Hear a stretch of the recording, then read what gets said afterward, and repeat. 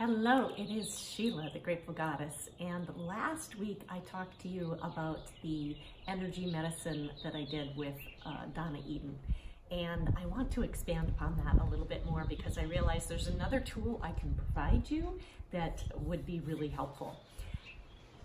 What a lot of chiropractors will use, or what they refer to it as, is muscle testing to see if something is right for you and your body.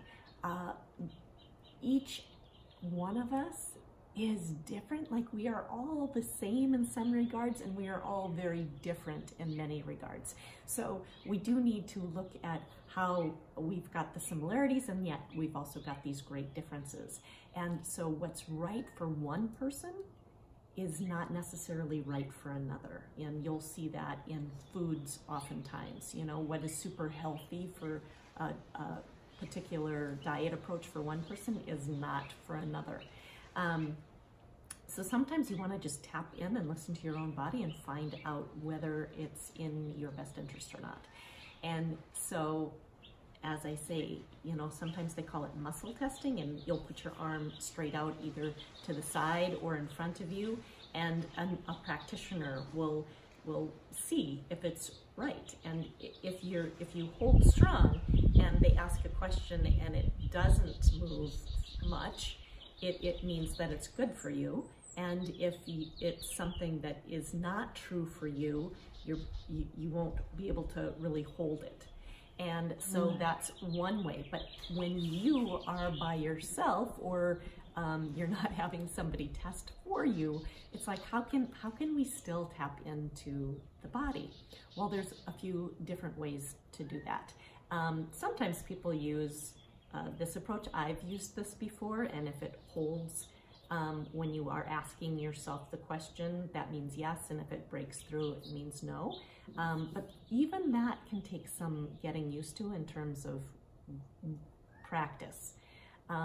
So another one is where you stand and you ask yourself a question, and if your body leans forward, you're actually using your body as a pendulum, and you ask the question, and if it just sort of tilts forward, it's a yes. If it tilts back and pulls away, it's a no. And so even that can, I mean, I've used that one. It's helpful sometimes, but if you're not getting a clear answer, what I've always really loved is a pendulum. And you can ask the question of the pendulum.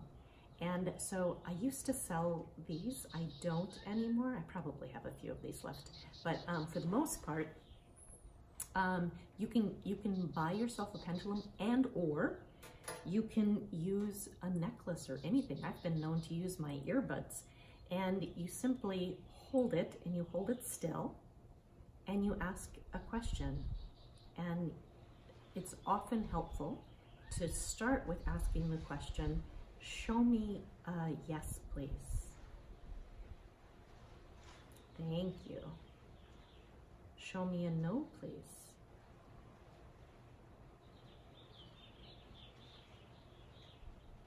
Thank you. So now you know, for you and your pendulum, getting used to it, what your yeses and nos look like. And now you can ask any yes or no question that you're wanting. And so let's say that, you know, you're asking, are apples beneficial for me? No. I did some testing of my microbiome and found out that apples for my particular microbiome are not good. So just like I was saying before, you know, we're all brought up to believe that an apple a day will keep the doctor away, but for my particular body, that is not the truth. So it's really awesome that we can test ourselves. Now I think there's a little bit of wind coming into play here. Okay, so now let's ask a question, you know, like if you really want to play with it, like, is my name Sheila? A solid yes.